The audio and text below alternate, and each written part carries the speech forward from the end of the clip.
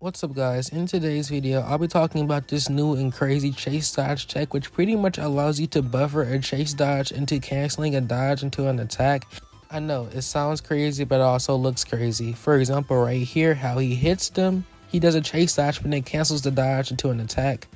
I got it kind of right here. Basically, what you have to do is hit a grounded light attack and then do a chase dodge, then let the chase dodge in, and then go for an aerial and hit another chase dodge, because then you can get this weird little scenario where you pretty much hit a chase dodge, but then you get this like cancel buff version of chase dodge, like right there, where you see it's not a full chase dodge, it's like half a chase dodge, and it's just this weird tech which pretty much just allows you to like cancel moves or carry momentum